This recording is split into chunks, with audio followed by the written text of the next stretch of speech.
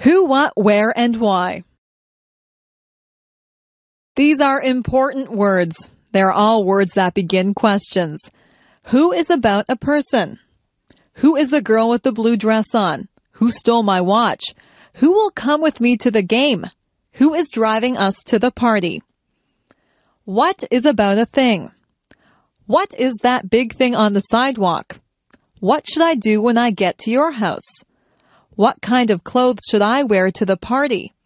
What shall I buy you for your birthday? Where is about a place? Where are you going for your vacation? Where did I leave my glasses? Where did my brother go?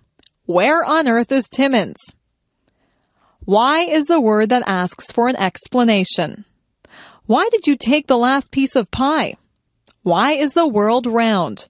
Why should I give you any money? Why did the chicken cross the street?